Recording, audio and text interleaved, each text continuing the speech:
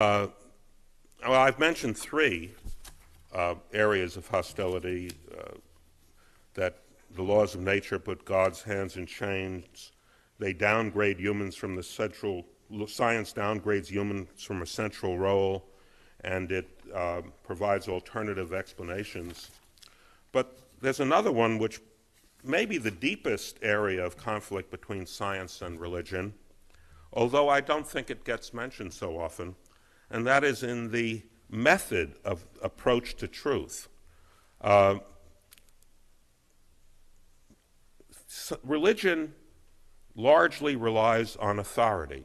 It may be the authority of sacred texts, as in Sunni Islam and Protestant Christianity, or texts together with religious leaders who are divinely inspired to interpret them, like Shiite Islam and Roman Catholicism. We don't have anything like that in the world of science. And I want to make a clear distinction. We do have heroes. As scientists, we have enormous respect for. But they're not authorities to whom we go for solution of scientific problems. For example, in my field, certainly Einstein is the greatest hero of the 20th century. But no one today arguing about the theory of gravitation would settle the issue by referring back to Einstein's papers of 1915, 1916. Today, it's understood that any reasonably good graduate student understands general relativity better than Einstein did. We have learned, we have progressed, and so in science we don't have prophets. We have heroes, but not prophets. And I think that another difference in the approach to truth is that we try hard in science to stamp out the influence of wishful thinking, whereas so much of religious thought seems to be nothing else. I must believe in the afterlife because how could I face it if my life was going to terminate at death? The one thing that science cannot do, however, any more than religion can, is to justify itself.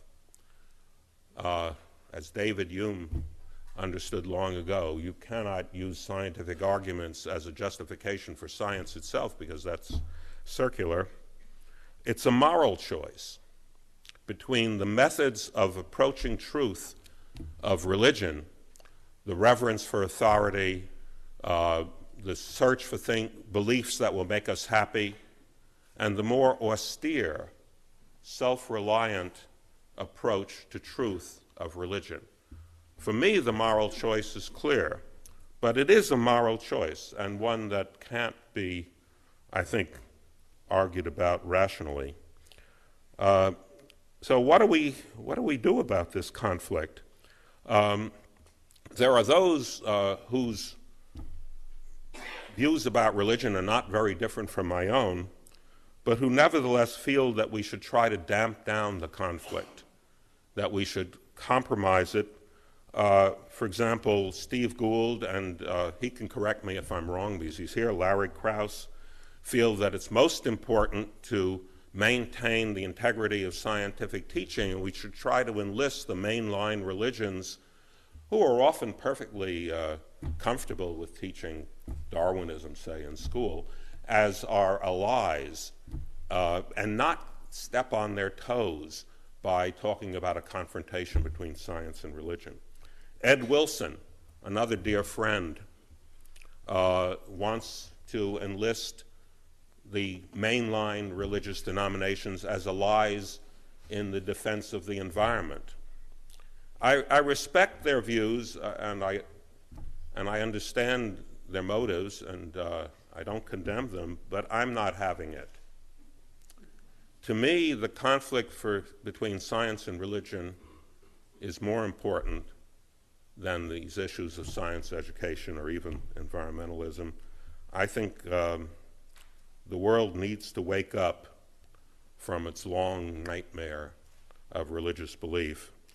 And anything that we scientists can do to weaken the hold of religion should be done. and may in fact in the end be our greatest contribution to civilization. Thank you.